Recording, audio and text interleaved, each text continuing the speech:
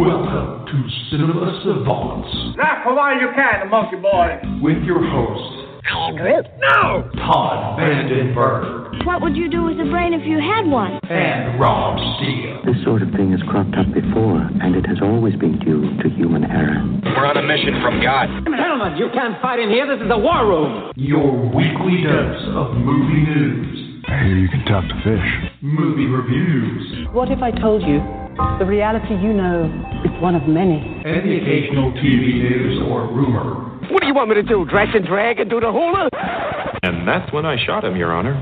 No, don't do that. Don't do that. If you shoot him, you'll just make him mad. Just keep swimming, just keep swimming.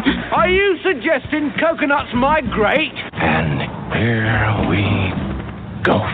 Yoinks! And away! Oh my God, the quarterback is toast. Everyone signed? Yes. Good. On we go. Welcome to another partly spectacular episode of Cinema Savants alongside Todd Vandenberg. I am Marion C. Cooper. Yeah, figure that one out. That's appropriate. It'll come up later in the show. We've got some wonderful news, some bad news, and some what the hell is that supposed to mean news. All movie and TV related. You saw Kong, correct? I saw Kong Skull Island, correct. See, we're going to have some Kong talk. It goes with Marion Cooper. Marion C. Cooper, there you are. See, that I told you it would come back, and already we're 10 seconds into the show. See, I'm feeling psychic. And we've also got a segment where who was the best person in some of the most famous TV and movie roles.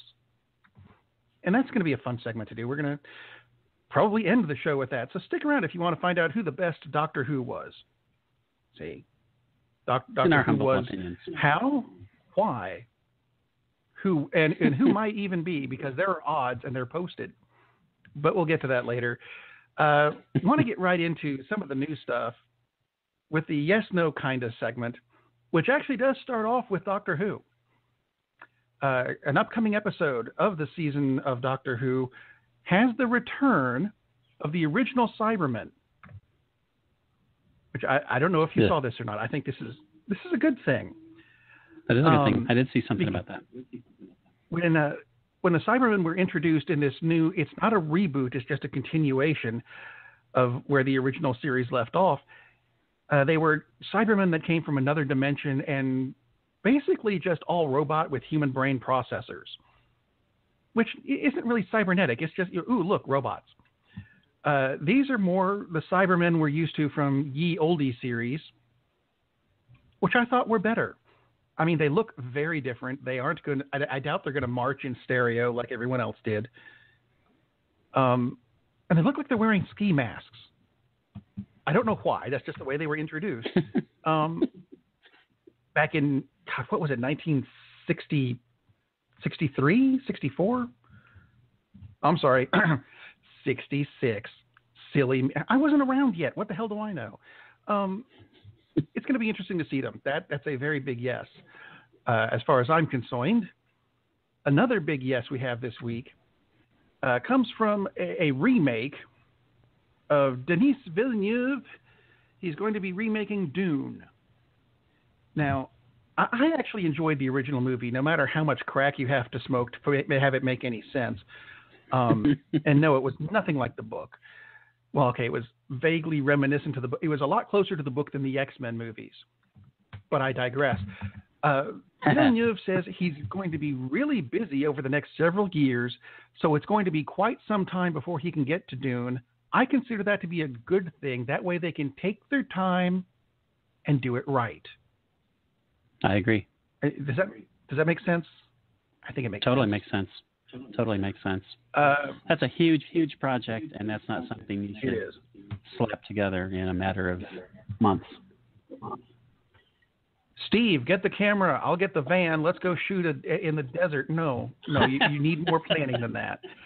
Roger Corman's Dune. We filmed it Friday. We edited it Saturday. Harvey for showing was Sunday. Yeah. That I would pay to see. Harvey Korman's Dune. with oh, it hurts. oh, that hurts. Geez, I forgot his name. Tim Conway as the Kwisatz Haderach. No, that doesn't. Okay, I would watch it, but I would need a few drinks first. You would watch it. You would watch it.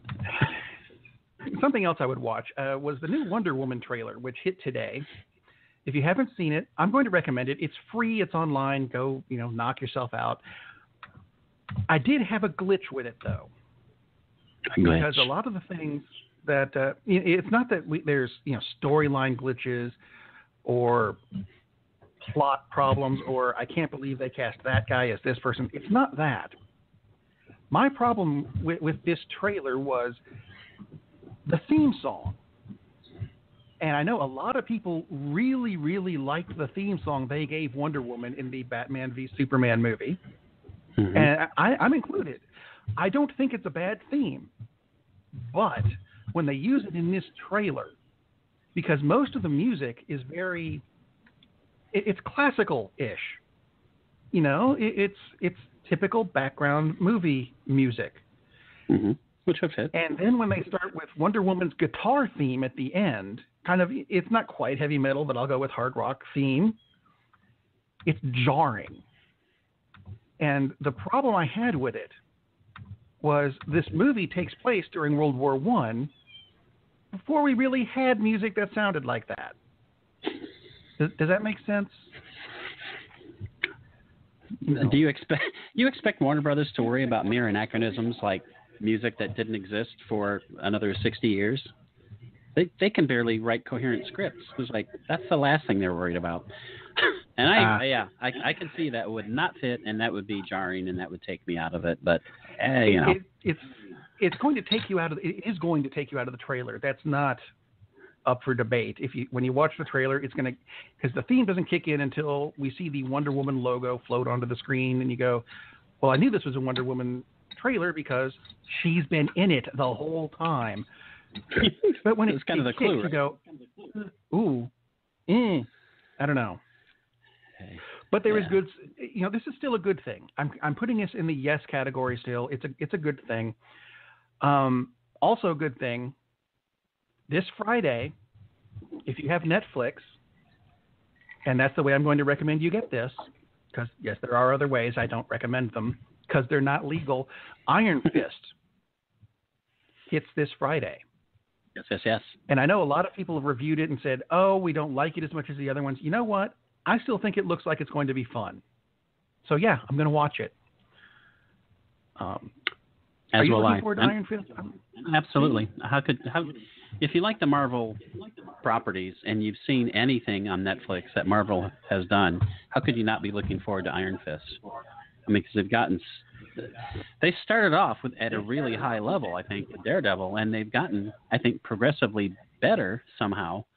And maybe Iron Fist does take a step back, but I'm not going to not watch it because there were some bad reviews. Just like when we say, "Oh, this movie sucks, don't bother to watch it," we're not saying you're going to go to hell if you watch it, but watch it at your own risk. Maybe you will love it, and we will be wrong in that instance. Maybe you like Adam Sandler films. Go watch a new Adam Sandler film. But yeah, I'm going to watch Iron Fist definitely because I'm looking forward to it. I'm definitely looking forward to Iron Fist, and personally, I expect it to be a little below the bar they've set because I was shocked. The bar's quite honestly. high. Yeah, I was surprised when the second season of Daredevil was as good as it was. And then when Luke Cage came out, it's like, are you serious? How can they keep doing this? So at some point, you would think they're going to stumble a bit. And if they stumble a bit, it will still be entertaining and good. So absolutely, I'm going to watch Iron Fist. Speaking of stumbling and falling, and boy, would this have stumbled and fallen? Felon. Falliquidin. Wow. Okay, there was an interview this week with a guy named David Hayter, which kind of makes sense for the movies he produced. He helped produce the X-Men movies. Now, in his interview, he said that, because, Hugh Jackman is no longer going to be playing Wolverine, and Patrick Stewart is not going to be Professor Xavier anymore. The casting concept came up, and they said when we were casting the original X-Men movie, we had some different ideas, and these are big no's, because I think the casting is not something they screwed up. It was the stories they screwed up at the X-Men movies. But originally, they wanted to cast characters like the character of Bishop. They wanted to be played by Shaq, not the new movie about the guy who goes and finds Jesus in a shed in Oregon. I'm sorry, that was what we were talking about in pre-production, and I didn't realize, hey, I do have a story including Shaq, and here it is. That one I don't mind as much. Either Janet Jackson or Mariah Carey as Storm. Okay, maybe, kind of.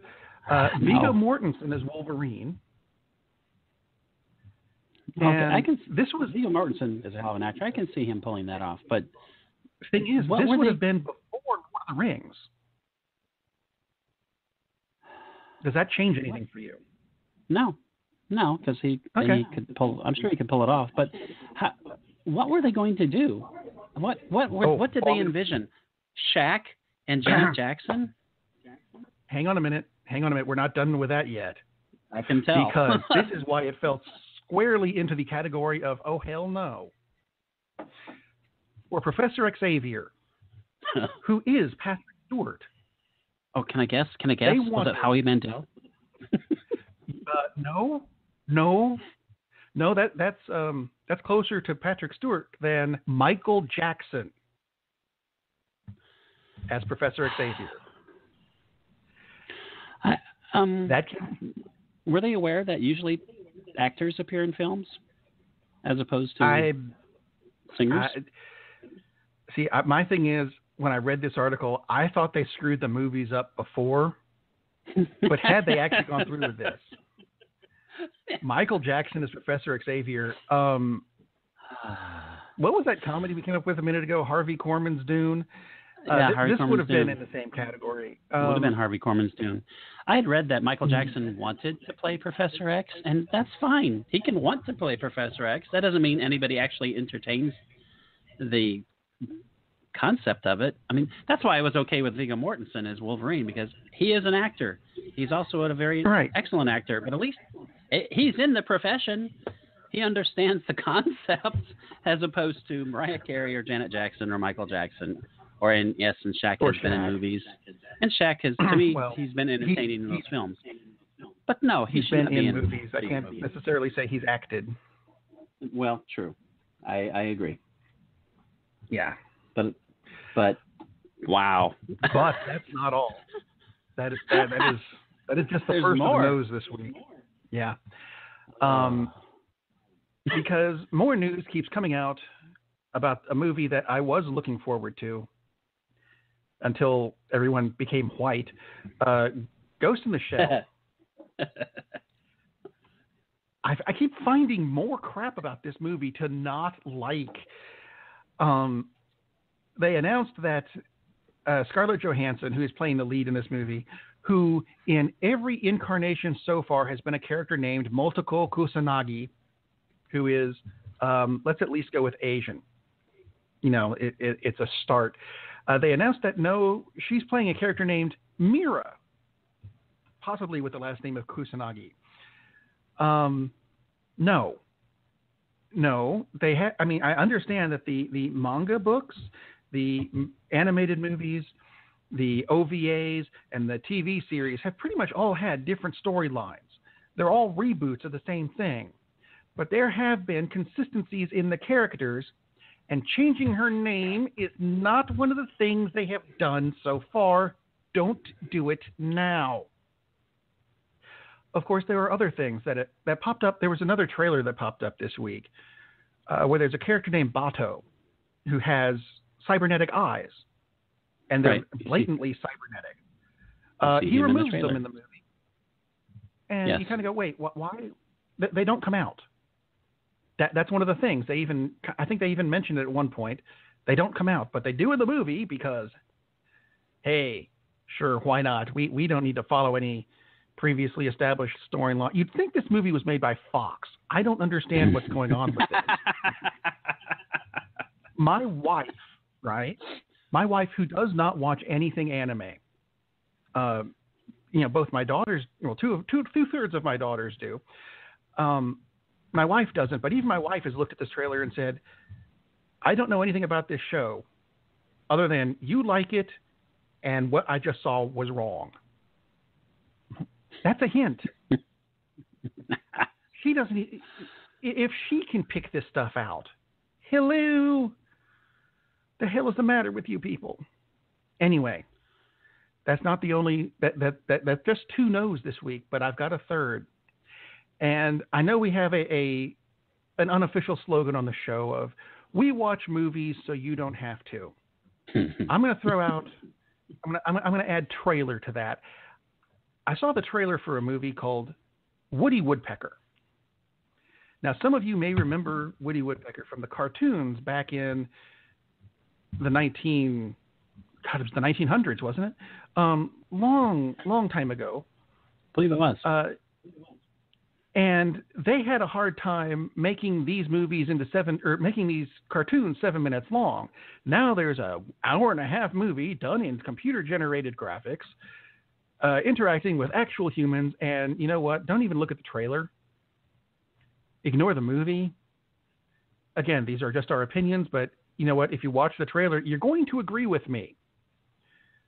It looks bad. It looks worse than Garfield looked then. No, don't do it.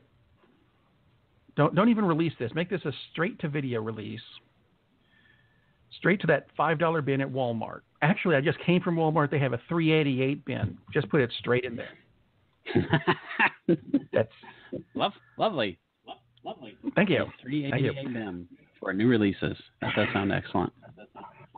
And I do have a kinda this week, because I'm not really sure what to make of this, because it's not my genre.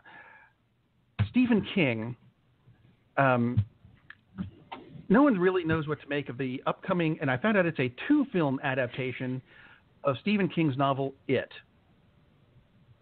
Now, it's my understanding that Stephen King's movie, the movies based on Stephen King's works, rather, fall into one of 2 categories: either brilliant or $3.88 Walmart bin. And now the rumors have it. Well, actually, it's not even a rumor. He has come out and said it that Stephen King himself says he likes this version. I'm not sure if that's a good thing or not. What's your take on the upcoming It? I'm looking forward to it because the TV version fell far. To me, the only good thing about it was Pennywise the Clown, which was Tim Curry. And the book has an awful ending, and I don't mean awful as in, oh, it's terrible. I mean as in it sucked, and it was like I had the feeling that Steve got tired or bored and didn't know what to do, so he just wrote the ending the way he did, which was crappy. As the only Stephen King book I've read where the ending was like, seriously, dude? That's how you... Well, I take that back. Under the Dome also had that kind of thing. But anyway, I digress. I believe he also really, really liked Maximum Overdrive, which is one of the worst damn Stephen King films. So his taste in his films, and he notably hated The Shining. So, yeah, really, one of my favorite writers. But he did not like the liberties that they took with The Shining, which, as we talk often, is like, why did they change this? Why didn't they just keep it the way they did? And at the time, I can understand why, like, they took away the hedge animals in The Shining, because they weren't able to technically do it and make it look good. So Kubrick said, nope, that's out. We're going to do something different that we can physically do. So they put in the maze. But Steve's taste in film in his own adaptations is not always the best. So, yeah, just because he likes it doesn't necessarily mean it's good. Doesn't necessarily mean it's bad, though. I believe he loved The Mist, which I thought The Mist was a great, great thriller. So, yeah, I'm looking forward to it. But like you said, it's pretty much feast or famine with the movies based on King's work. I mean, they're really, really good, or yeah, they're $3.88 at Walmart is what they should be. I thought I'd quickly look up the director of the Woody Woodpecker film, Alakazam, Zamm. These are his most recent Alakazam, wasn't that the name of one of Shaq's movies? Films. Yes, it was. He directed Beverly Hills Chihuahua 2, Tooth Fairy 2, both directed to DVD. The Little Rascals Saved the Day, direct-to-video. Jingle All the Way 2, direct-to-video. Yeah, so he has a lot of... Yes, there was a sequel. And oh, dear. Yeah, so this guy is a pro. Oh, starring Larry the Cable Guy, by the way. Jingle All the Way 2, starring Larry the Cable Guy. So this is his strength in making crap that goes direct to video, so I can understand why he's doing a Woody Woodpecker film. Wow. I get it now. Jeez. Okay. If that's what you want to do, you go right ahead. That scares me more than Stephen King. Holy crap. It should. I have a bunch of Disney news that came out this week. Well, some of it is good. Some of it is just weird. For example, Disney has come out and said, point blank, that when they redo Mulan as a live-action movie, the entire cast call is going to be Asian. Now, this sounds like it's going to be a good thing. Let me tell you what I'm expecting.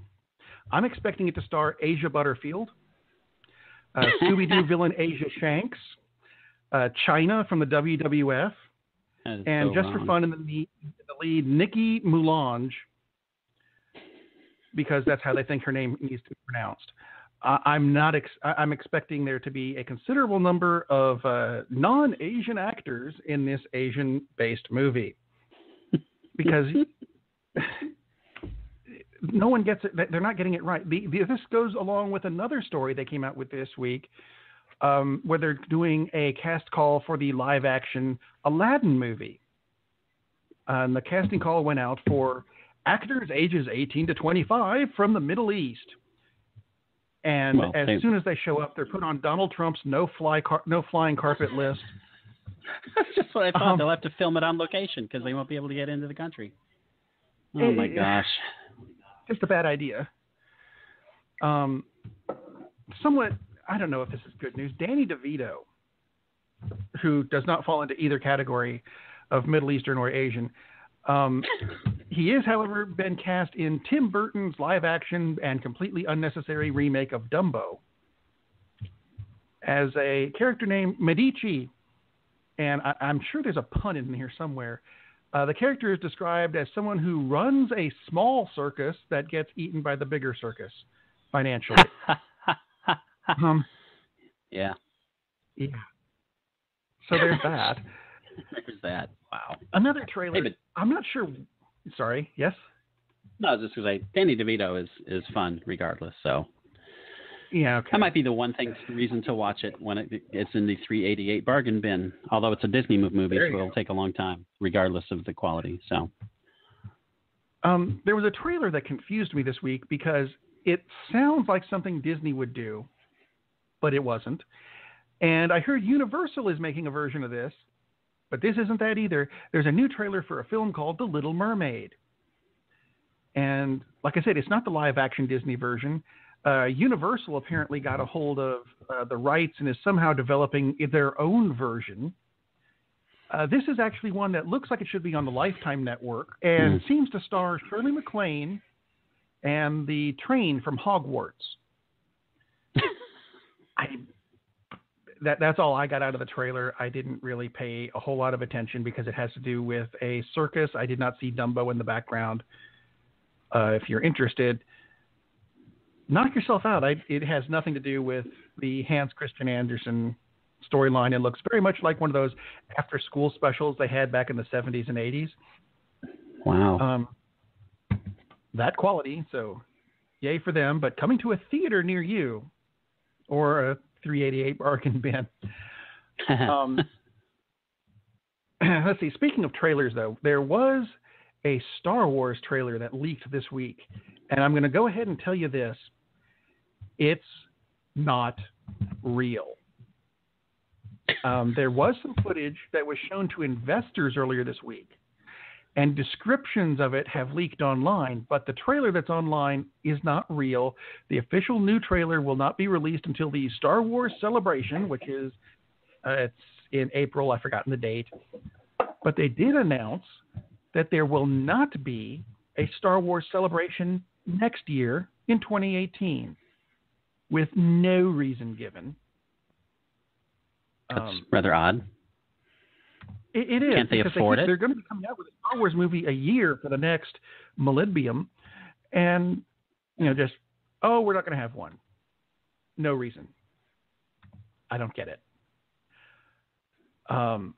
Let's see, what other news do we have this week? Star Trek and Harry Potter news, because you wouldn't think those go together, would you? No, but they do, because they announced a lot of the cast this week for Star Trek Discovery, and we know that the main character is going to be played by Sonequa Martin Green as the character Lieutenant Commander Rainsford. And we just found out who the captain of the Starship Discovery is, and he is not the main character. Captain Lorca will be played by Jason Isaacs, who some people may recognize as Draco Malfoy's dad from the Harry Potter movies. The creepy guy with the long white hair that seemed to run away whenever good guys showed up. Interesting. Good actor, actually, because I've seen him in other stuff. That just came out and kind of threw me off this week. Other people that are going to be in it, character actor Doug Jones is going to be playing someone in prosthetic makeup, like he does, and a guy by the name of Malik Penkoli. I apologize if I mispronounced your name. Indian actor. So there is a bit of diversity, but there were like 18 other people they announced, and they're all white people, which does bother me a bit, because that was one of the big things in Star Trek is, look at all the intermingling of, you mean humans come in more than one color? When did that happen? It kind of bugs me a bit. I would like to see a bit more diversity, because it's Star Trek. That's what it's there for. I don't know. Maybe more people are going to be in prosthetics. I don't know. You would think that they would. That was one of the major points that was the hallmark Roddenberry was doing back then, is showing that, hey, we can all live and work together. So yeah, it's that would make sense to have a diverse cast, and not so much Doug Jones wearing different prosthetics on different days, so they can put him in as separate characters. Although that would be kind of fun. Right. I'm sure he'd enjoy the paycheck. Exactly. Let's see, a bit of superhero news, I suppose. They announced that the X-Men film is the next X-Men film is not going to be called Supernova. And they're not sure if it'll be R-rated or not, because they haven't gotten around to bothering to write it yet. Which makes me wonder if they wrote any of them in the first place. Probably not.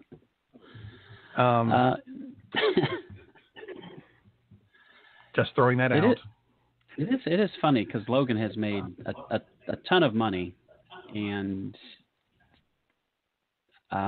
they painted themselves into a bit of a corner. In case you haven't seen it, that's all I'm going to say. But they painted themselves into a bit of a corner with the movie. So, and not that it really matters, because they have screwed around with the timeline and the characters so much in X-Men.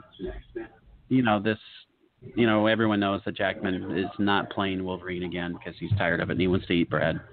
And the same with, that's what he said. He said, hey, I can finally eat bread. So good for you, Hugh. Exactly. And no more dehydrating Professor X will no longer be around.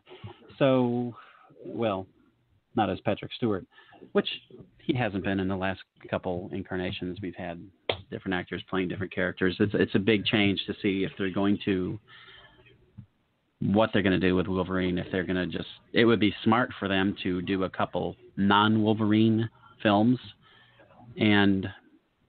or just completely change the casting and go with a grown-up X-23. They could do that too, whatever. Yeah. But, like I said, and we actually talked about Logan yesterday on Baseball Beer and Barbecue because Ted went to see it. And Ted, he liked it, but he said he was a little disappointed. He felt kind of empty. He kind of felt like at the end, is that all there is? It felt anticlimactic. And I understand what he means. I kind of felt the same way. It seemed to be in an odd way to end the series. And it's got great reviews. And again, it's the best X-Men movie to me outside of Deadpool, which kind of fits the franchise, since X2. So it's been a long time since they've actually made a decent X-Men character movie. But again, the fact that this could have been a great movie still bothers me. If they had followed just a couple of the concepts from the Old Man Logan that this was based on, like for once, make him Old Man Logan. That would have been kind of cool, as opposed to middle-aged Logan. That would have been, you would have had more feeling for the character, and they made a couple choices, which the pathos and the anger and the fear and the frustration and everything that Wolverine went through would have been so much stronger if they'd just done it the right way. So most people who have seen this, not read the adaptation, and like I said, I hadn't even read it until the adaptation, the original source, until the day after. So, if you haven't seen it, if you haven't read Old Man Logan, don't go see Logan. You'll like it much better. Just trust me. But if you want to see eventually a better version of the story, make sure you find it, because it's a much better version of the story, and you feel the feels are much better in the comic than they are in the film, because there's more going on. I'll just say that, because I really don't want to. You mean the book is better than the movie? No, can't be. I've never heard that before. Yeah, isn't that amazing? And again, this is what they've done with the X-Men movies over and over and over. They have, decades of excellent source material, and they waste it. Absolutely blow it almost every time. It's just makes you wonder. Well, yeah, almost every time. Well, okay, every time. Every time. Every time.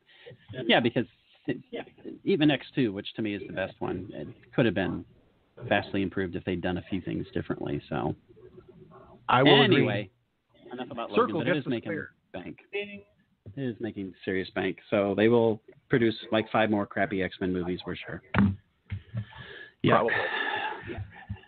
Speaking of characters who have gotten old and recasting and stuff, there have been some published odds as who's going to play Doctor Who next, and some very names I was not expecting popped up on this list. I'm just going to give you the top 3. Coming in at 5-1 odds, Anthony Head. If you don't remember who he was Niles on Buffy the Vampire Slayer. And you know what? This actually might work because somewhat famously, the last 2 Doctors already had previous roles in Doctor Who as different characters. Anthony Head did have another character. He played a vampire kind of thing. I've forgotten what the race was called, but it was during David Tennant's tenure as Doctor Who. The first episode with Sarah Jane, when Sarah Jane came back, Anthony Head was the head vampire guy. And I can see that working. At 4-1 odds, though, is Tilda Swinton. I was going to mention Tilda Swinton as a joke, but I can totally see that working. She was mentioned as a joke originally, I think, but all of a sudden she is, number 2 at 4-1 odds. Who knew? But the leader in the pack at the moment is at 3-1 odds is a guy named Chris Marshall from a series called Death in Paradise, neither of which I have ever heard of before. So make of that what you wish. There is, however, a big rumor that Matt Smith wants the role back. So interesting. Maybe regenerates into a previous form. There's not a rule that says he can't do it. There wouldn't be any. But that raises the question. Who was the best in the role of Doctor Who? See, I have a segue into a segment we were doing. Clever. it was something, I think you brought it up last week, of coming up with like a top 3 of who played these roles best. Right. And Doctor Who was on the list because the show has been around since 1963. And had a number of different actors play the role. Some of them better than others. Who are your 3 favorites on this? Well, is that how we're doing? Yeah, I'm going to go 3, 2, 1 back and forth. We'll do 3, 2, 1 back and forth. My number 3, and I would be probably people will be mad that I only have him as number 3, but my number 3 is Tom Baker. Played the role the longest. Yeah, see? Yeah. There's hate mail coming in already. Probably from Rob. No.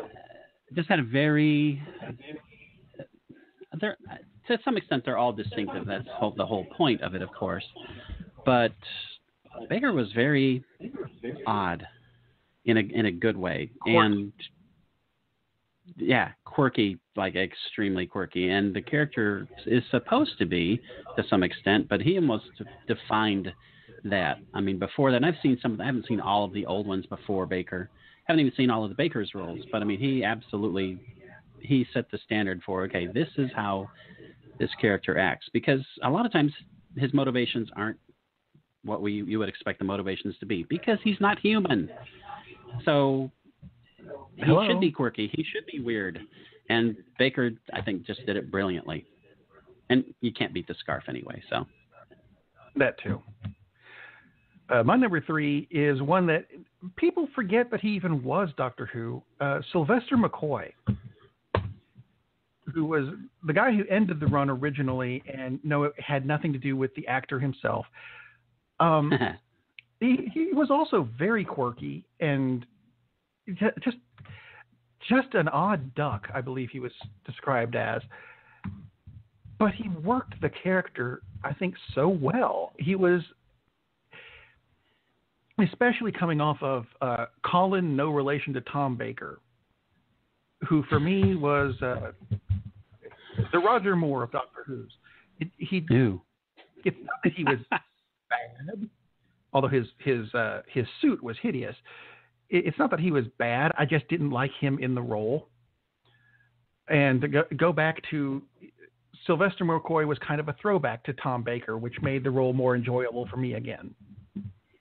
That's all I'm saying. I enjoyed Sylvester McCoy. He's got the cool hat. That too. He also reminds me a little. And he also reminds me a little of Rowan Atkinson. A bit. Who did play the role once, but it was in a comedy special.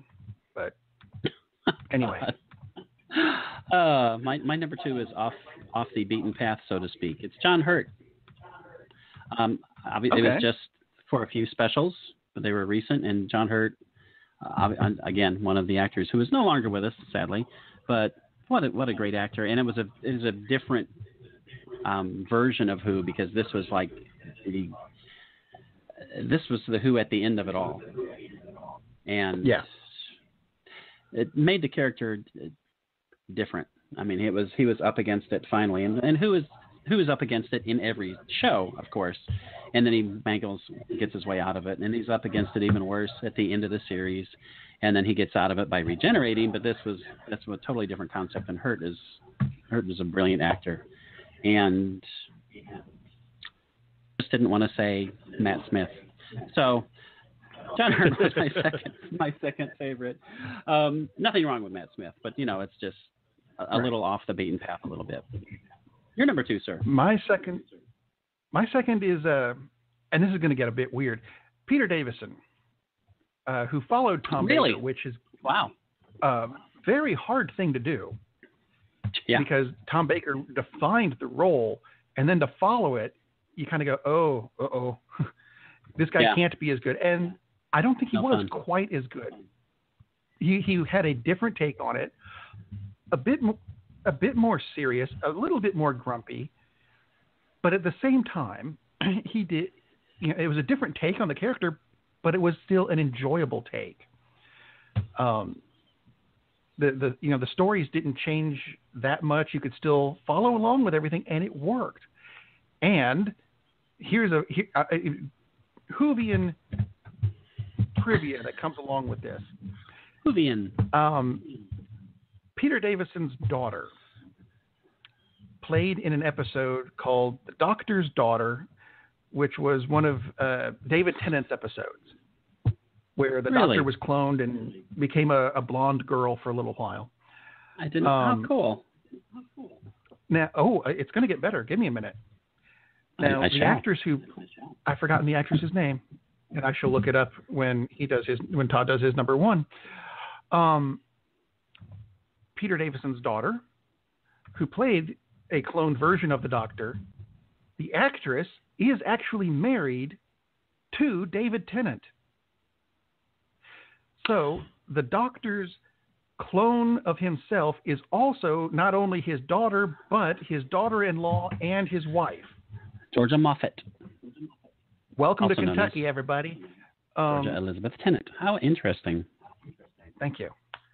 It was just a bizarre, intricate web, and this was never aired in the States. But you can find this on YouTube. There was a short called Time Crash, which has David Tennant and Peter Davison in it, both playing the Doctor. It's about a 5-minute episode that they did for, I think it was for Red Nose Day in the UK. That's cool. Check it out. It's a cute short that actually takes place during an episode. It'll make sense when you see it. I shall watch that immediately on the end of our show. I will find the link and put it on the website, cinemasavants.com. Go visit the site, but wait till the show's done. How's that? That's lovely indeed. My number one is David Tennant, and I am completely aware that he's probably not the number one on most people's list, but for me, he personified Doctor Who the best. He just seemed to have this, and I don't mean this in a bad way, but he seemed to have this wounded quality to him, where he seemed to me the most human of the Who's, of all the Doctors. Shouldn't call them the Who's, the Doctors, and because Who's not his name, damn it. But anyway, and that worked really well for me. And he's a terrific actor. There's the BBC series, actually, the third series is out now, called Broadchurch, which is David Tennant plays like a homicide detective. Oh yeah, it's amazing. And this is the point of acting, because you'll watch that and you'll think, that's not the guy who was Doctor Who. He looks the same, but he's not at all the same character. It's like, of course he's not. I mean, it's a different character. But he was very vulnerable, which is odd for the Doctor, because a lot of times, like Peter Capaldi, he ain't that guy. And he shouldn't be. Every Doctor is different. And I like the Tennant version the best. That's my favorite version of the Doctor. Plus, Rose was not difficult to deal with either. Not a bad companion. Just saying. Just saying. For me, it was Tom Baker. Yeah. Tom Baker was my first Doctor. And actually, this is going to make a whole lot of sense when you see Time Crash, because one of the big lines in this was where David Tennant talked about how Peter Davison was the Doctor he grew up with. So there's a line in the Time Crash episode, "You were my Doctor, Doctor." And for me, my Doctor was Tom Baker.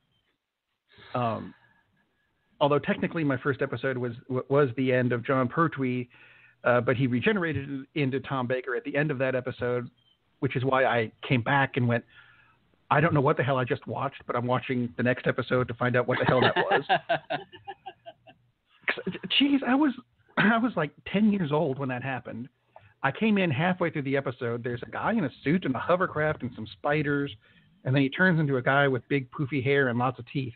What the hell is this? And that happens a lot, though. I mean, I'm glad you mentioned that was your first Doctor, because that happens a lot. That becomes, because that's your first exposure to the character, so that becomes your favorite. And I do want a quick shout, not a literal shout because that would be strange, but I do want to mention Christopher Eccleston, because he was the first Doctor when they rebooted the series. And again, very quirky, very odd. He just looks strange. And I don't mean... It's the ears. It's the ears. Actually, there's a character, the original Heavy Metal animated film, there's a character in it, and it looks like Chris Eccleston modeled for the damn character because he's got the ears, and he's got the somewhat prominent nose. He's tall and lanky. I mean, it looks so much like Eccleston. It's weird. It's really, really weird. And you'll know the character when you watch Heavy Metal again, if you ever get a chance to watch it, dear listener.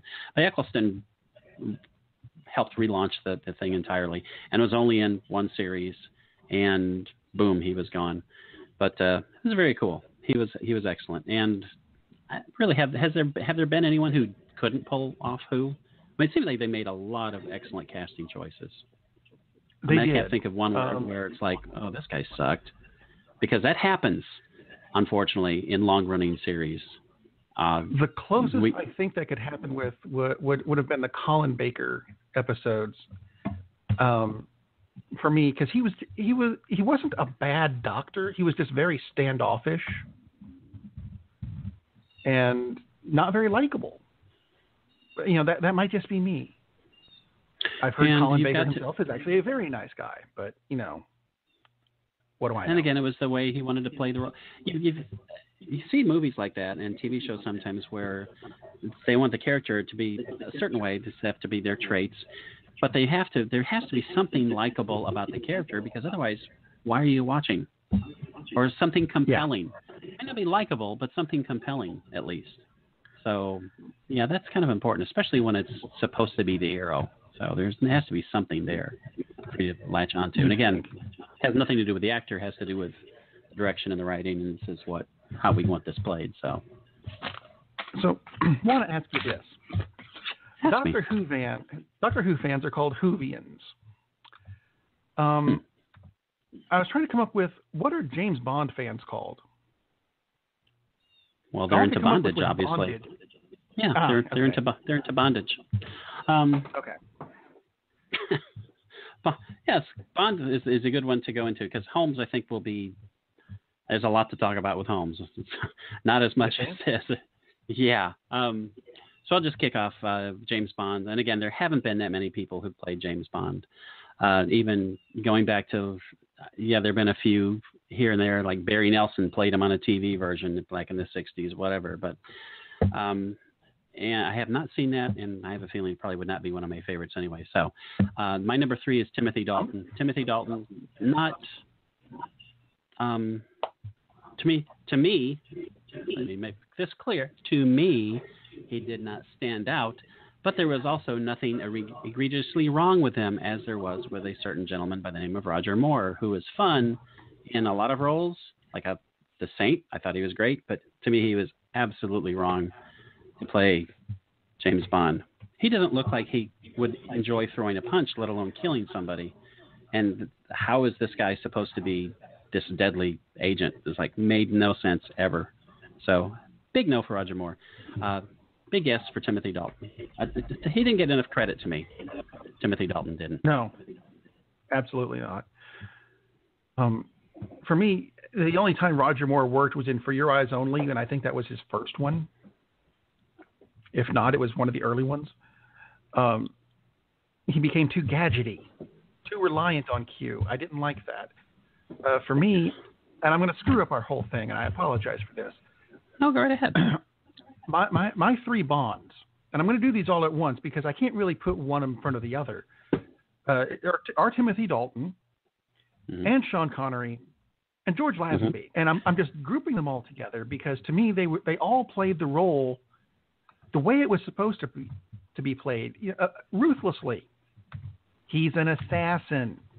Right. That's what he does. Exactly. We do get the I'm going to call it the Bangkok theory. This came from a friend of mine who developed this a long time ago. That it came from the Rush song. What is it? The Last Train to Bangkok, or whatever their song is. I've forgotten the name of it. But we were talking about which version was better, the live version or the studio version, and we came to the conclusion that the version you hear first is going to be your favorite 9 times out of 10. Right. And it's because of the way Connery played it, and he was first. Dalton played it the same way. Lazenby played it the same way. That's the way I want my Bond to be played. Right. Does that make sense? Passage to Bangkok. Yeah. Thank you. Absolutely. And I feel the same way. I blanked on a freaking Rush song. How the hell did that happen? I need more sleep. I totally agree with you. That's why Daniel Craig is my number 2, because he brought it back to, he got away from the Pierce Brosnan charm and jokes and all the rest of it, and they brought and obviously, like you said with Roger Moore, it's not all the actor's fault because it's written that way. Right. Let's do more gadgets, let's do more jokes, blah, blah, blah. But Roger Moore, to me, never was convincingly could ever have been an assassin. Daniel Craig absolutely looks like he could kill somebody. Timothy Dalton looks like it, and Sean Connery. And again, that was the first Bond, my first Bond, and especially in the earlier films, ruthless, cold-blooded, no doubt whatsoever. They played the "I'm going to kill somebody" theme when he went to check his mail in Dr. No. That's how dangerous this character was at the time. Did you notice that? True. Yes. So, I was watching Dr. No the other day because it was on, and I'm going to go down and check my mail. Dun, dun, dun, dun, dun, dun, dun, dun, dun. I'm like, he's checking his mail. He's not going to shoot people in the lobby. What the hell? But, yeah, that's how dangerous the character was, and that's the way he should be. There's a line at the end of Roger Craig's first foray as Bond, which to me is probably the best line in a Bond film, and it's the essence of the character. They ask him, well, what happened to who's Roger Craig? Daniel? Oh wow, not that guy. Daniel Craig, Roger Craig. The former pitcher and pitching coach and baseball manager played James Bond. Yeah, Daniel Craig at the end of the first film. They ask him, what about the woman that you were going to marry and love? And his comment is just this cold, flat tone: the bitch is dead. That's James Bond. I mean, yes. It's not that he's emotionless, because he does have emotion, but he represses it because he's a screwed up puppy. And he is. You kind of would have to be to do that. And that's why those three actors work for me, because not that they themselves are screwed up puppies, but they are very convincingly portray that aspect of it. Very cool actors, definitely. Yes. Which brings us to Sherlock Holmes. More cool actors. Yes. Jeez, a lot of the Guinness World Record holder for actors. In the Guinness Book of World Records, Sherlock Holmes is the most portrayed movie character, with over 70 actors in over 200 films. And this does not count TV shows, one of which is going to be, actually, I think 2 are on my list. There's a lot of people.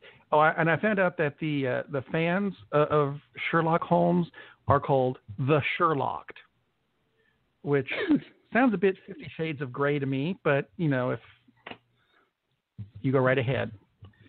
I prefer the old term of the Baker Street Irregulars. That probably is a bit less 50 Shades of Grey, yes. Depends on how we went through it yet. People have been playing Sherlock Holmes since 1899 on stage. A gentleman by the name of William Gillette, who actually played him in the first Sherlock Holmes film in 1916. So the character has been around for a while. Just a bit. It's been played endlessly. I mean, it's amazing, because, we were looking at this and it's like, okay, well, we know who our favorites are. And let's look at it and see, just in case we miss somebody. And we missed everybody. Like, my God. For instance, Charlton Heston, he played Sherlock Holmes. It was those damn dirty apes. It was those damn dirty apes. Peter O'Toole. Elementary, my dear Watson. Peter O'Toole voiced Sherlock Holmes in a series of animated films. Matt Frewer. Matt Frewer in some Hallmark, and 4 Hallmark films, network films. John Cleese actually played him. Leonard Nimoy played him on stage. Larry Hagman played him in a TV movie. Yes, Larry Hagman. And Roger Moore also played him. Just Peter Cook played him. I mean, it's just a bizarre list of people. It's almost easier to say, okay, these are the 8 people who have not played Sherlock Holmes. It's just quite a list. And of course, we're not here to talk about these 7,000. But I mean, there have just been some terrific actors who played Holmes. Edward Woodward, Patrick Macnee, Rupert Everett, Jonathan Pryce played him. And I'm assuming none of your 3 are these particular people, because it would be kind of weird to I'll just blurt out this guy. George C. Scott, which is not on one of my top 3, but that's one of my favorite quirky, weird movies. They Might Be Giants. He's a guy who thinks he's Sherlock Holmes, and maybe he really is Sherlock Holmes in 1971 New York. Awesome film. He's a mental patient. And his doctor, whose last name just happens to be Watson, gets sucked into his insanity. Very fun movie, and George C. Scott is awesome in the movie, because he's not ranting and screaming at the top of his lungs as he often does. Very cool. But one thing, Alan Napier, I wanted to throw that in there. Alan Napier played him on a TV episode, played Sherlock Holmes.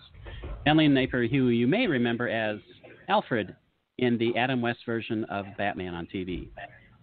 Oh, wow. So, from Sherlock Holmes in 1949 to Alfred Pennyworth, Batman's butler. So, yeah, a lot of people have played Holmes. But anyway, I'll go to my number 3. My number 3 is Tom Baker. No, it's the wrong list. My number 3 is Nicole Williamson. And again, off the beaten path. He played Holmes in one film, and it's called The 7% Solution. And to me, it's a great movie, because it's one of these where someone thought, gee, what would this look like? And they combined the characters of Sherlock Holmes with Sigmund Freud. And Holmes goes to Europe to solve a mystery, imagine that, and meets Sigmund Freud, and Freud tries to help cure him of his addiction to a 7% solution of cocaine. So Nicole Williamson is Holmes. He's awesome. He's brilliant. Alan Arkin is Freud. He's wonderful in the role. And I'm blanking out. Robert Duvall plays Watson, and he's excellent in it too. Super cool movie, and it's not really part of the canon, but it doesn't matter. It's a very, very cool movie. Should I tell you that Tom Baker did in fact play Sherlock Holmes in the Hounds of the Baskervilles? Go ahead. Why not? I'm just throwing it out. I actually wasn't sure of that, and then I came across a list and went, all right, and Tom Baker is on the list. Son of a. Yep, there he is. My number 3. Buddy. Again, we're going off the beaten path. I think I know who our number 1s and 2s are, maybe 3s. My number 3 is Nicholas Rowe. Oh, who cool. A lot of people are going to go, who the hell is Nicholas Rowe? He played Sherlock Holmes in a movie called Young Sherlock Holmes. Yep. About when Holmes met Watson at a boarding school and shenanigans occurred. Is that the best way of phrasing it? The hallucinogenic cupcakes were spectacular. If you get a chance to see it, it actually it's a good movie. It's a cute movie, and actually the hallucinogenic cupcakes were kind of terrifying when I was a kid when this movie came out. That'll make sense when you see the movie. It goes to Watson's eating disorder, apparently. But it tells you how Holmes and Watson first met in this particular incarnation. I think there was supposed to end up being a series, and there never was, which is sad. But it was fun. So go find it on Netflix. It's been a long time since I've seen the film, but as I remember, it was a lot of fun. Yeah. And he did a great job. I mean, physically he fits, the tall, lanky, blah, blah, blah. But he was very, very good. I don't know offhand how old he was when he played it. Look that up. 66, 85. It looks like he was probably 18 or 19. Fine. Beat me to it then. But how old was he supposed to be in the film? 13, 14 maybe, or a little older? Something like that. And he looked it. which is fine. He did, absolutely. Look, it wasn't this thing as like, oh, let's get this 35-year-old guy to play the teenager. No, it's like it is a fun, very cool movie. This isn't Beverly Hills 90210. Everything will be fine. Yeah, exactly. Very cool choice. My number 2 is probably what most people right now will identify as Sherlock Holmes. It's Benedict Cumberbatch.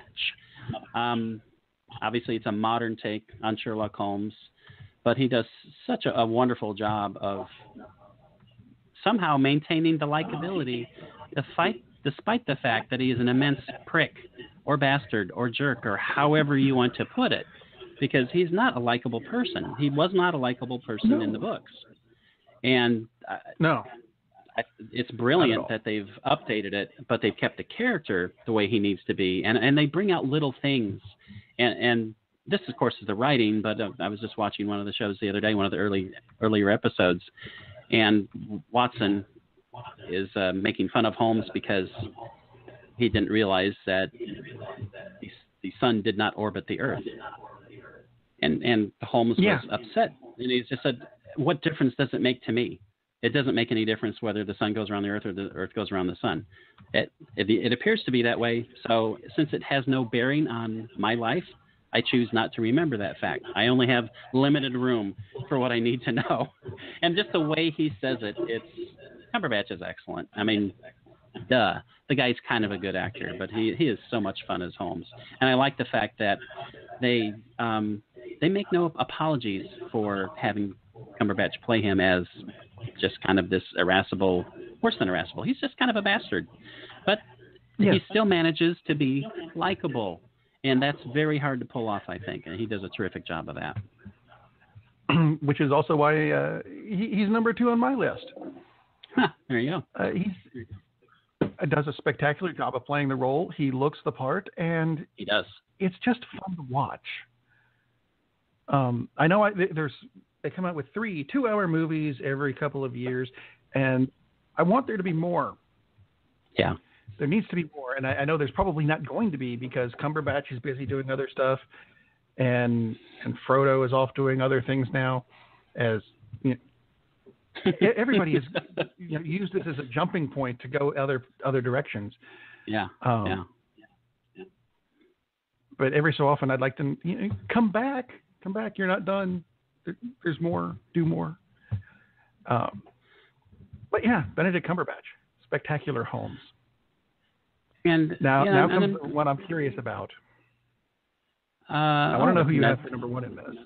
Apparently, there's a movie called Holmes and Watson coming out in 2018. Interesting. Of course. Okay. Well. No, that's the one with John C. Reilly and Will Ferrell. Nope, this is a Coen Brothers production. Okay. And I'd not heard of it until just this moment. Anyway, I'm going to preface this. First, I have to ask you this. I have to ask you for a spoiler. Go ahead. I'm hoping your number 1 is not Robert Downey Jr. No, it's not. Okay. The reason I said I'm hoping it's not, because to me, those movies were very, very popular. They're fun, but they effed up the casting so badly because Jude Law should be Holmes in those films and Downey should be Watson. And they couldn't do it because the star is Downey and you can't have him playing Watson. But they would fit the role so much better doing it that way. So much better. That always irritated me. There was an interview that Graham Norton did with Robert Downey Jr. And Ed Byrne happened to be on the couch with them. Oh, cool. And they did a skit as how a talk show would work in silent movies. And the first question they asked him, this is going to make sense. I'll put it on the website and you'll laugh your ass off because it's very funny. The first question that they asked Robert Downey Jr. is, so you're playing Sherlock Holmes. Why didn't they give that role to a proper British actor? And everyone just kind of goes, well, yeah, that's a good question. I'll put it on the website. You can watch it. It'll be funny. That's hilarious. Who do you have for your my number 1 top Holmes? Yes. My top Holmes. Yes, we were running late. Basil Rathbone. That was my first Holmes, and he played him. Rathbone is brilliant because he's not likable in those old films either. Watson was strictly comedy relief in the old ones, but Rathbone was played as this brilliant misogynist, which that's the character. And I have a feeling that's probably not yours. It might be, well, when you say it, then I'll say, yeah, that guy was very close for me. But to me, it has to be Basil, because he was great as Sherlock Holmes. Your number one is? For me, Basil was 3.5. I wanted to put him on the list, but I've only seen actually one of his movies. I've got 3 of them, and I need to get around to watching the other 2 at some point. But for me, the number one is actually Johnny Lee Miller. Really? Okay, I thought you were going to go with Jeremy Brett. No. Anyway, Johnny Lee Miller. Go. Johnny Lee Miller is similar to Benedict Cumberbatch, only set in New York. Joan Watson is, it's a Joan Watson instead of a John Watson. Right. He plays it's a very quirky, very unlikable Holmes, but at the same time, you really like him. But it's Benedict Cumberbatch only set in New York, so and done on a regular basis. I like the way that they're doing it. I have yet to actually see him in anything that I haven't liked him in. It's a fun show. It's definitely a fun show. It comes on in 3 hours. So give it a shot. CBS, go right ahead. 'Tis a fun show. I did. Briefly, quickly, should have mentioned this before we did this, but I want to mention that Feud is also on tonight. Feud the first episode was great. It's the show on FX. And it's about the feud between Bette Davis and Joan Crawford on the set of Whatever Happened to Baby Jane. It's an awesome show. Time after time, I made it for 45 minutes of the debut and turned it off because they made some really stupid decisions in writing and they took the lazy way out. And I don't want to watch it anymore, which is a shame because the actors were good, but the writing became stupid and irritated the hell out of me, but it saves me an hour a week now. So thank you for that. So tonight you have Elementary, you have Feud, you have, or if you haven't listened to us yet, or you could listen to us again. How weird would that be? Go right ahead. There you are. And if you want to hear us in other things, we have other shows that we've done and other shows that we will be doing. For example, what have you got coming up this week? Apparently, we will probably be doing another Baseball, Beer, and Barbecue, which, of course, we were on last night, and that is available eternally as a podcast. We will be back this Saturday, and we will finally have our official, real, honest-to-gosh preview of the baseball season, when we predict everything, and we will make fools of ourselves when the season plays out. And, of course, there is also, at Tuesdays, there is the, Cover 32 Seahawks show, and Wednesday with Lee and Kevin. And then on Wednesday, there is the fabulous Late Night Parents with the fabulous Ted Hicks, which is true. He is fabulous. Yes. He doesn't like to think of it that way, but he is. He's fabulous, especially when he wears this one outfit. Anyway, yes. And your shows, sir? This week there's going to be another Whaat episode. Yeah, I can speak. What was that Rush song called? Yeah, probably tomorrow. I don't know. I'll get around to it. It's an irregularly scheduled episode anyway. But this Wednesday, another 2 pages of mystery episode. This week, a very public body discovered at the biggest hotel in town means the whole team gets to work on a case involving a body that doesn't want to stay on the floor. It's a story called Elevator Man. So check that out on 2pagesofmystery.com. It's a fun show. It is indeed a fun show. But big changes are coming for it soon, and you'll probably hear about it here first. Cool. Maybe there, but one of the 2 places. If it's not here, it will be there, and if it's not there, it will be here. Regardless, I'm going to tell you about it here, so you can just listen to both anyway. There you are. Any closing arguments, sir? I hope not. Well, in that case, I refuse to get any more new tires for my car, so there. Goodbye. Ariel! Oopa! Ride! Do you think they will let me live in Montana? I was thinking of the immortal words of Socrates, who said, I drank what? Man, we have a weird job. It's shameful, but it's a living. Darn, that's the end.